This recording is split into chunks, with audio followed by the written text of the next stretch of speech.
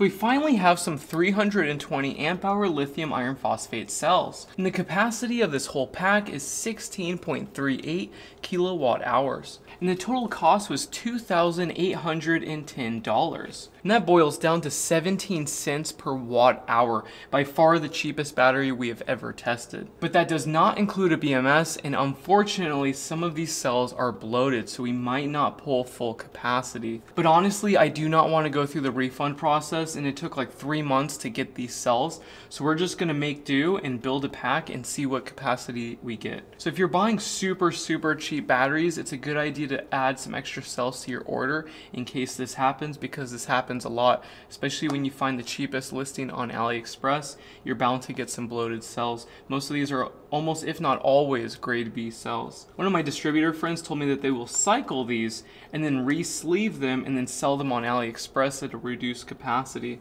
And he said that that's very common. Almost every listing is like that. I chose these cells in particular because they have welded studs on the terminal.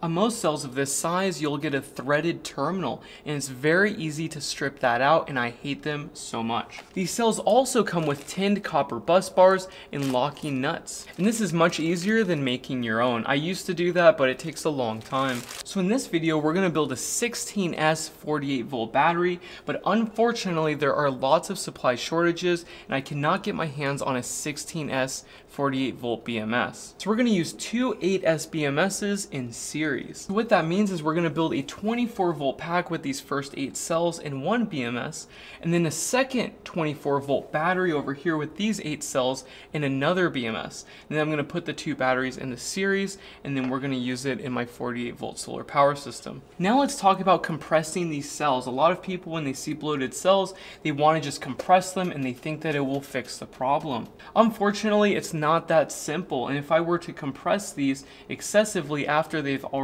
been bloated and that gas formation change has occurred inside with the electrolyte, I could cause an internal short. And personally, I'm not a big fan of compression unless I'm using pouch cells or very thin prismatic cells. And I know that on some data sheets it states that you can milk out an additional 1,000 cycles down to 80% degradation if you were to compress them at a specified PSI. But in my opinion, that's entirely worthless, because these are going to last 3,000 to 5,000 cycles minimum when used for solar at low C rates. So by the time these hit 80%, I'm going to be an old man. I really do not care about milking out another 1,000 cycles. And by that point, there's going to be super cheap batteries, or these batteries will be pennies on the dollars. So personally, it's not a big deal to me. I like to push these batteries to their thermal limit, and I like to cycle them hard. And even when these batteries hit their cycle limit, you can still use them. It's not like a lead acid battery. At 5,000 or 10,000 cycles, you're going to have reduced capacity, but you can still use this pack. It's completely safe to do so.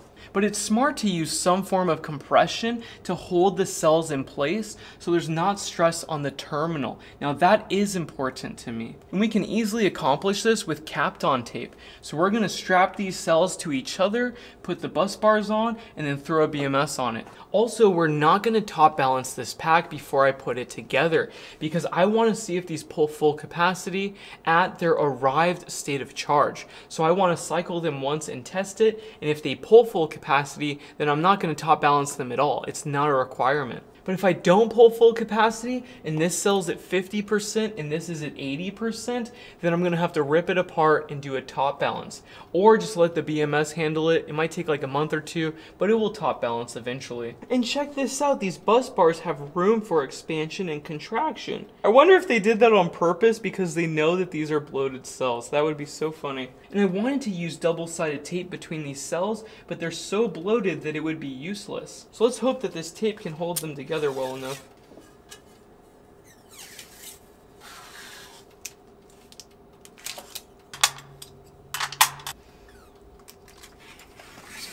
So it looks pretty awful, but it should work.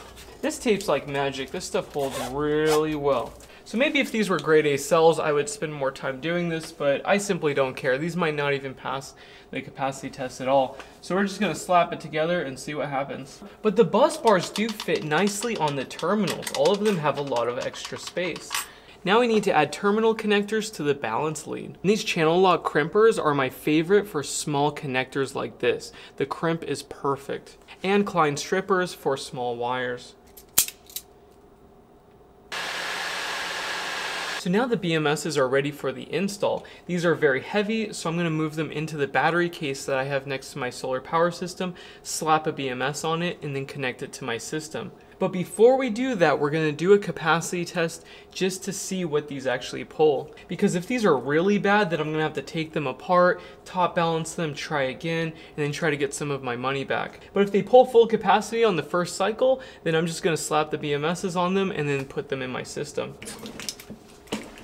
Now the battery is built and I want to connect this charger, but before I connect the balance cable into the BMS, I always do a final check because if any of these wires are switched, then it could burn out my BMS. And there are supply shortages, so I really don't want to screw this up. And we are good to go, so let's plug it in. Whew, that was a big spark. Usually it doesn't spark that big. That was kind of strange. Anyways, we'll come back in 8 hours when this thing is fully charged and then do our test. And while the other one was charging, I built this pack and it's charging now as well. So now the battery is fully charged and I started the capacity test, but this should take around 16 hours. So I'll come back tomorrow and we'll have results. The test is finally done. We only pulled 285 amp hours. So we're missing a little over 500 watt hours. That is pretty unfortunate actually. Ah, what a bummer. So we pulled 91% of its advertised capacity. And 91% of the total cost I paid with shipping means I lost about $250. But I'm wondering if the second pack has the same capacity, so we're gonna test that before we build anything further. And it is possible that these cells are not balanced, but I'm just gonna run them for a month and then do a capacity test of the entire pack. And if I have better capacity, I'll let you guys know. But typically if these are tested and then matched, they should be at the same state of charge. And when they're not, it shows that the company is not doing their job properly. So I'm wondering if this tape actually causes too much compression because these cells have expanded quite a bit because they're fully charged. And look at the gap right here. But there's not much of a gap between these cells, but the expansion is occurring. So yeah, this tape might be doing too good of a job. It's even hard for me to put the bus bars on because they expanded so much. It's probably smart to retorque these after they have expanded, so then there's more space between the cells. Yeah, that actually helps. I just saw it expand right there. Now the balance lead is connected and I'm going to retorque all of these. Now the test is started, so we'll come back in again 16 more hours. Now the second test is complete and check out the contraction between these cells. There was no space between here and now you can see right through it. And we pulled 291 amp hours, so a little bit more than the first pack. But we're still missing practically 500 watt hours, unfortunately. So let's put this pack together. Also, I was on AliExpress and I found a listing and they promise that they have grade A cells and they talk about how they match them and stuff. So I'll have a link below for that one. I'm gonna buy that one. It'll take like 2 or 3 months to get it, but hopefully that one is better than this listing. And these cells have contracted quite significantly. They are laying almost flush to each other. And this is the container that we're gonna house these batteries in.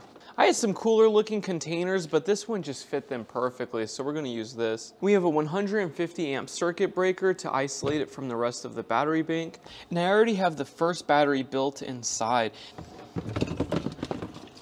What a perfect fit.